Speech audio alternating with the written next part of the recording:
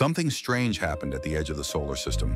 Voyager 1 detected a signal that shouldn't be there, a faint, rhythmic interstellar echo. In 2021, Voyager 1's instruments recorded continuous plasma vibrations, a subtle hum of the interstellar medium.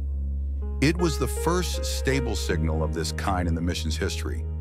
Normally, plasma waves are detected only during solar flares, but this signal was steady, monotonic, and, most importantly, constant.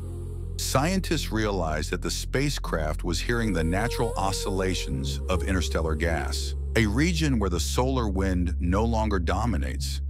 But the structure of this echo turned out to be more complex than expected. Within it, researchers discovered micropulses resembling faint shock waves that couldn't be linked to the sun or to any known sources nearby.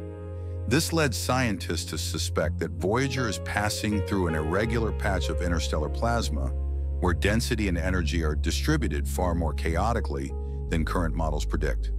And now the big question: what exactly is creating this interstellar echo?